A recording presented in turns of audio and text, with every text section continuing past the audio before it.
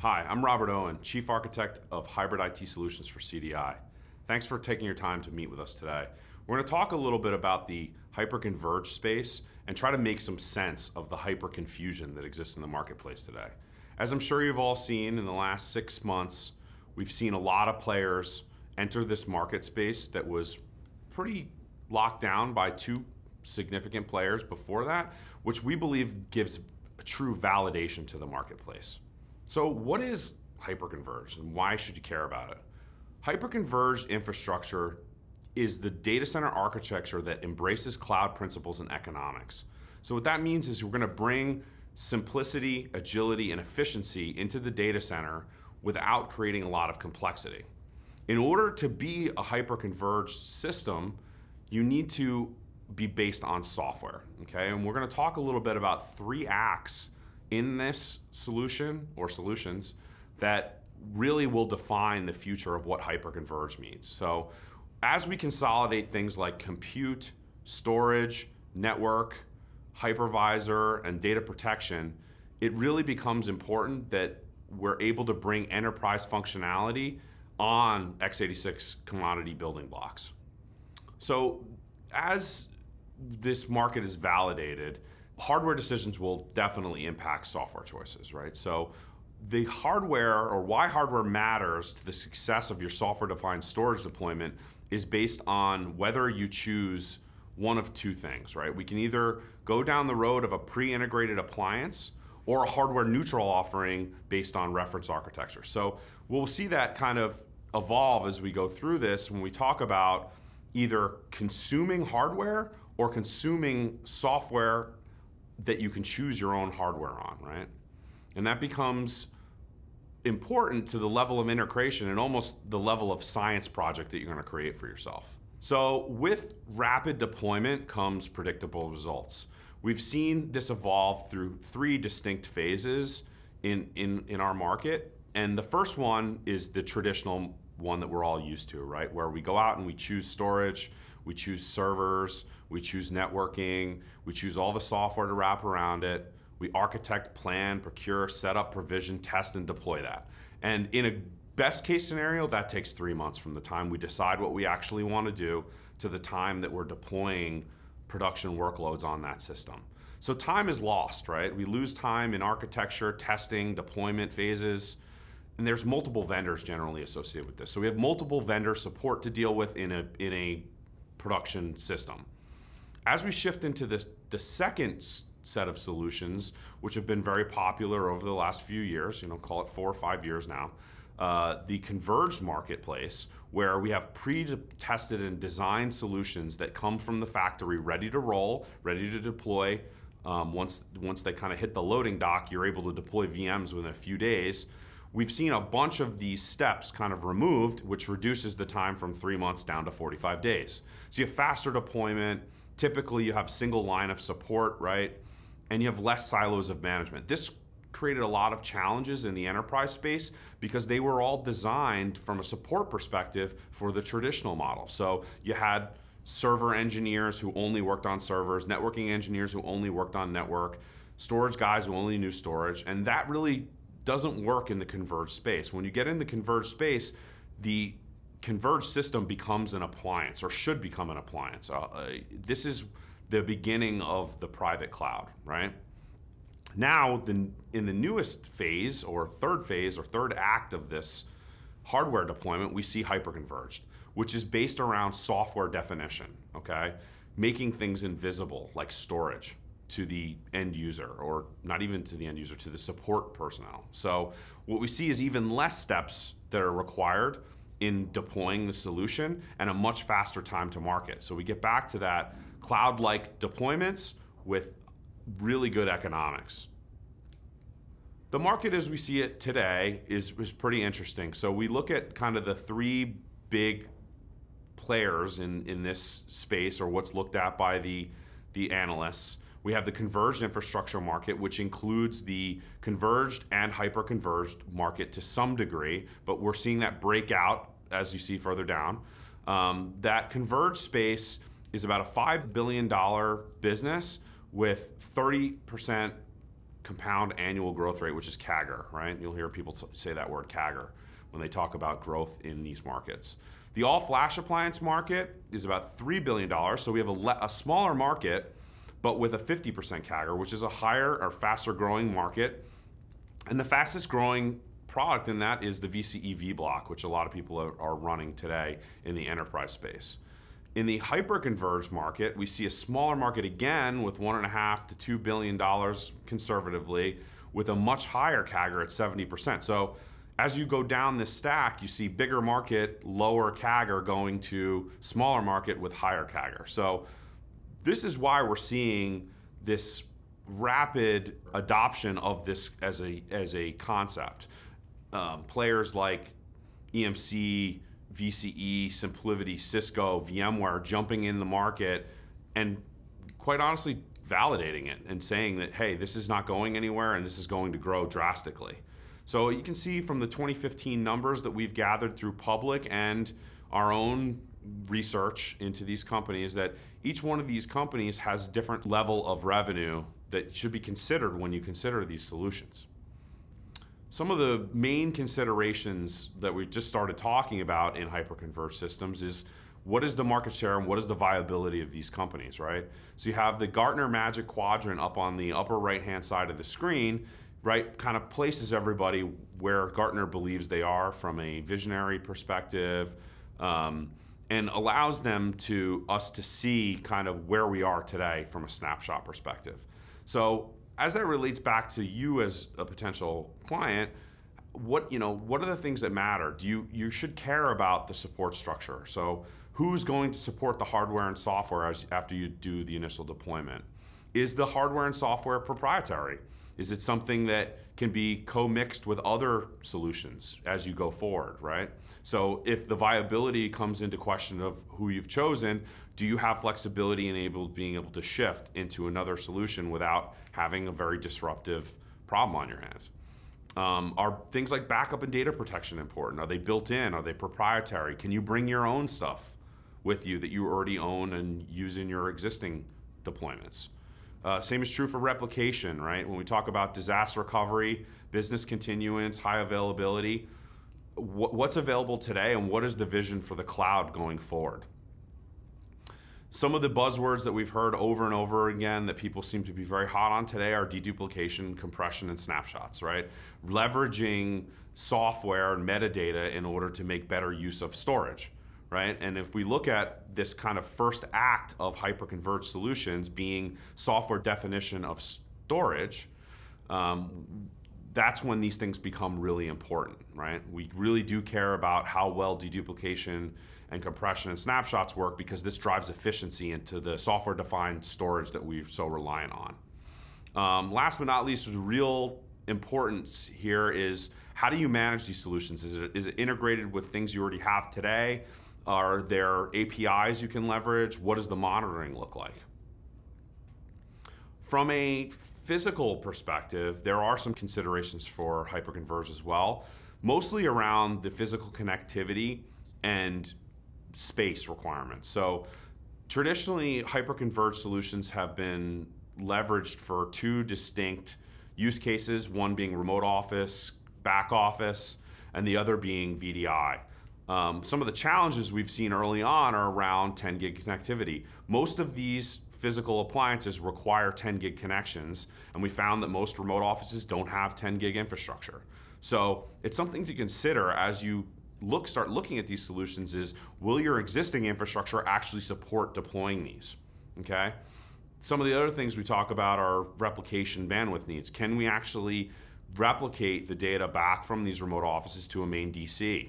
Some of the solutions have better offerings than others in terms of what they're sending over the wire in terms of replication. When we look at the value of HCI and its density, we can see tremendous reductions in power, space, and cooling associated with doing workload deployments, right? Because these systems are so converged and we have so many less components, we're able to get a much denser solution than we ever were before, even with converged solutions. Some of the solutions around replication and backups are very simple and integrated, and some others require you bring some other things to the table. Last but not least, we talk about scale and how important it is for the solution to grow. Is it going to be a very small solution that never grows, or is it something that we're looking at growing into a very large solution, right? Some of these solutions we're going to talk about in a second do a very good job of scaling massively, and some do not. So when we take a look at the HCI landscape, we have two distinct categories that we're talking about. On the left-hand side, at the top, you can see it says software defined, okay? Now we've talked about how software definition of storage is kind of ubiquitous across the landscape, but on the left-hand side, these solutions are truly hardware agnostic. On the right-hand side, we have HCI appliances. So these are your pre-tested, pre-configured solutions that require that you use the same hardware as you grow the solution, okay? So what this means to you from left to right is whether you are more interested in building and operating or creating more of a science project for yourself, or you're more interested in buying and consuming something kind of like the Apple experience, right? Where we buy a hardware solution that we know is just going to work, okay? In this slide, we also have tried to consolidate a lot of the pros and cons that we're going to get into as we break down each one of these individually. And the other thing that you may notice is that because the market is evolving so fast and players are jumping in the market at such a high rate, we don't have every single player that's available in the market. We believe that these 6 are the ones that most people will be focused on in the near term. And if that changes, we'd obviously add or subtract players as it makes sense. So the first one on the list from the software defined section is Scale.io. Scale.io is truly an enterprise grade software-based solution, okay?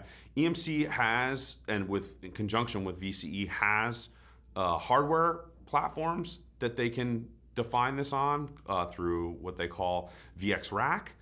But from a hardware perspective, it truly is agnostic, okay?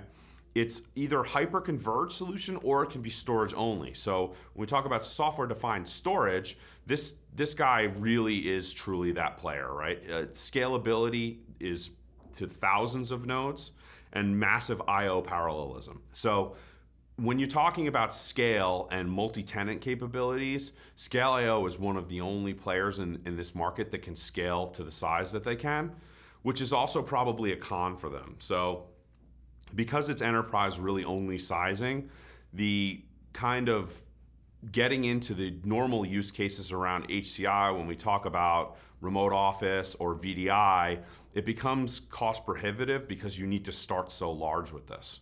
So we believe that this will become much more of a interesting player in the market as it evolves into what people are calling Platform 3 or web-based applications or cloud scale on-prem. So that's really where these guys will play.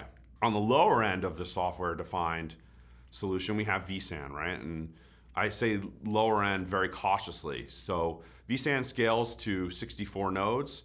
And what's really interesting about it is that it is a little bit different than a lot of the other players in the market because it doesn't require a VSA or virtual storage appliance in the data path.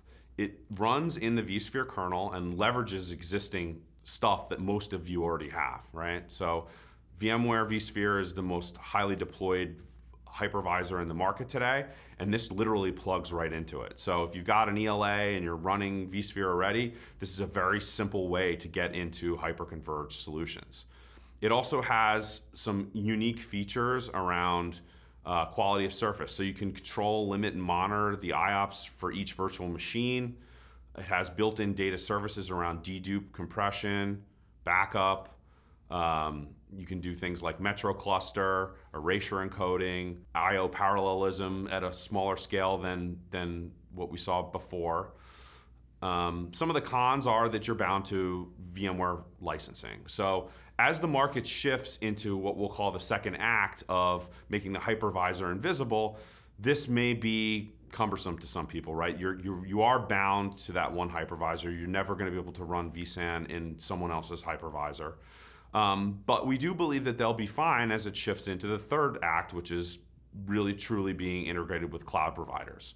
VMware will consistently grow into the cloud space, offering different ways to get in and out of the cloud seamlessly. They're also truly hardware agnostic. So because it's truly software-defined storage, you can mix and match node types. You can pick, one day you can pick a hardware vendor, and if you become disenchanted with that hardware vendor or you get better pricing from another hardware vendor, it doesn't matter. You can mix and match nodes within the same cluster. Now we're going to shift a little bit into the HCI appliance-based models. Nutanix is the first on our list. They were founded in 2009 and were the first to market. So this means they've been shipping product for 4 years and have 52% market share. They are a household name at this point. When people talk about hyperconverged, people know the name Nutanix. Their scalability is interesting. It's along the same lines with VMware if you're using that as your hypervisor.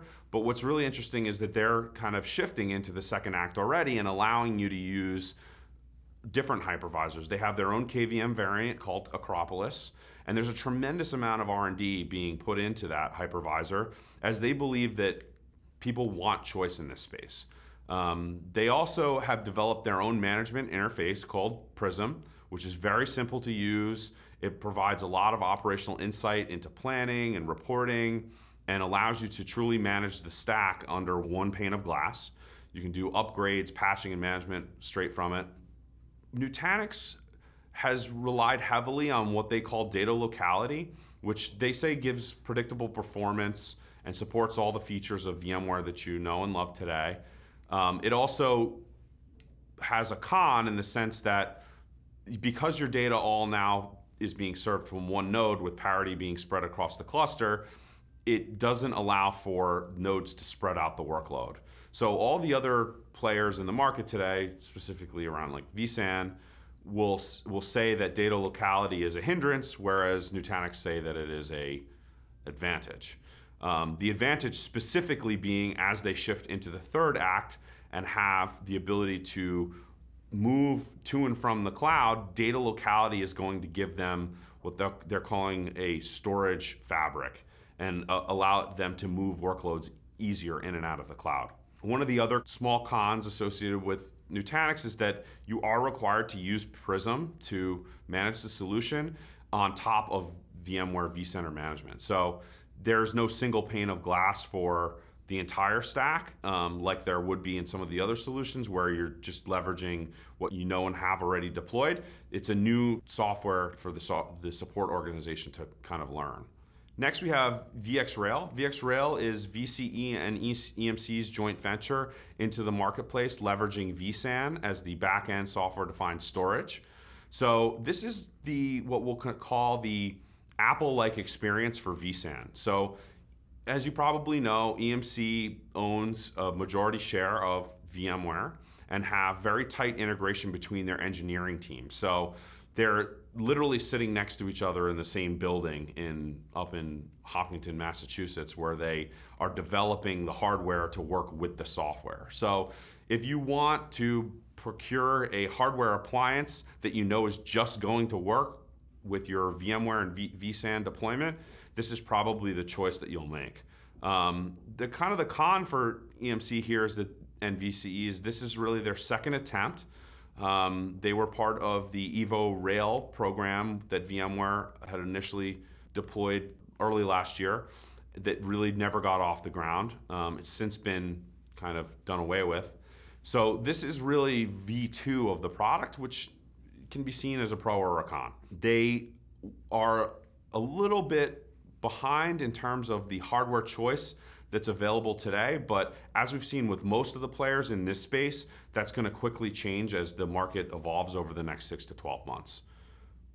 The nice part about VxRail is that you have a single phone number support that is tied directly back to the software manufacturer. SimpliVity. So SimpliVity was second to market, really only faced Nutanix in the beginning of their last 2 years of deploying hardware and software. And it was a really big play for kind of the SMB and remote office space. They positioned themselves almost as the low-cost leader. and really focused on smaller scale deployments and being lower cost. What's nice about SimpliVity is that it does integrate directly with VMware vCenter for management, so you have your single pane of glass. And it also leverages a hardware card called an Omni Stack card on the back end to do a lot of the offload operations. This can be considered a little bit like a GPU offload card or a graphics accelerator that sits on the PCIe bus and does a lot of the services that tend to take up a lot of resources on the host. It also gives them the ability to do things like global dedupe and compression across clusters. So that's very nice for remote offices when you're replicating them back to a centralized DC, because you're able to replicate only deduplicated and compressed data versus trying to send everything over the wire. So lower bandwidth needs for the solution. You can also add SimpliVity directly into existing UCS deployments through their OEM line with Cisco, or you can buy hardware from Lenovo as well. Some of the kind of cons associated with SimpliVity are around the scalability. Today is only 8 nodes. That's going to change very, very shortly. They're claiming that that's going to at least double in the next release of code. And also they require a separate arbiter or vCenter server for their smaller deployments. So you can deploy SimpliVity in a very small 2-node deployment, but it does require that you have vCenter kind of running somewhere else so that they can arbitrate split brain syndrome and things like that. Last on the list, we have Cisco's HyperFlex. They were the last to get into the market at the time that this information was put together. What's very nice about this solution is that they're leveraging the Unified Computing Systems, or UCS, hardware virtualization. So they've integrated with the Fabric Interconnect solution that comes with UCS that has integrated top of rack switching. So we're not too worried about how many 10 gig ports we have in a solution or in a site before we deploy the solution. It's really nice that you can scale compute and storage independently with different rack mount or blade offerings. And they've also leveraged a partnership that they have with a company called SpringPath Software. So SpringPath Software is doing all of the data services on the background around inline dedupe and compression. They're saying that in the very near future, they're going to offer containers, bare metal, and HDFS solutions within the same stack. This is going to really kind of catapult them into the second act of making the hypervisor invisible to the end user and provide options. Day one, they have limited hardware offerings. Again, this is all evolving so quickly right now, and everyone's kind of in the same space. The market's demanding all-flash offerings. Not everybody has them day one, but I think by the end of the year, this year, we'll see that that changes pretty drastically. And then last but not least is you have the relationship with SpringPath. Cisco did not buy SpringPath. They are in an exclusive relationship with them. So we're hoping that that becomes a very solid and long-term relationship, but there is some concern there. Last but not least, you have the day one, they do require separate fabric interconnects, but again, we've been told that'll change very, very soon, and you'll be able to integrate with existing solutions, which will make this a very attractive offering for people that have heavily invested in UCS to begin with. Thanks again for listening. I'm Robert Owen, Chief Architect of Hybrid IT Solutions for CDI. As you make this journey into the hyper-converged market, please reach out. We'd love to talk to you more about this ever-changing landscape.